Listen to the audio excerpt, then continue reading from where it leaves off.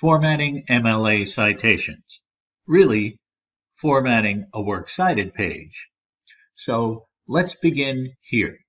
To correctly format a works cited page and its citations, we're going to have to put the words works cited centered. The works cited page always begins a new page. So we put in works cited, both words capitalized, and notice we are in an incorrect font, Arial 12. So make sure that you are working in Times New Roman 12 point. I'm going to enlarge this image a little so it's a little more friendly to see. Now we go down to the next line and we're going to turn off the center and go back to left justified. We want to be double spaced where it's single. We're going to go double. OK.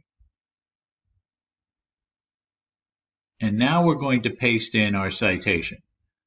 Paste with this, or I'm just going to go Control V, and we are double spaced. Now, we're still in the wrong font, so we're going to make sure we change this to Times New Roman 12 point. Now, there's some extra and incorrect information. So let's go little by little. We're all right up to here. But we don't need the word summer here. Just the year will suffice. EBSCO-host, and sometimes you'll have the URL here. We don't need any sort of URL or anything along those lines. We want to have a period at the end of this. And EBSCO-host really isn't very good information. We want the specific database that we used. So if, for example, you used Academic Search Complete, you would type in here,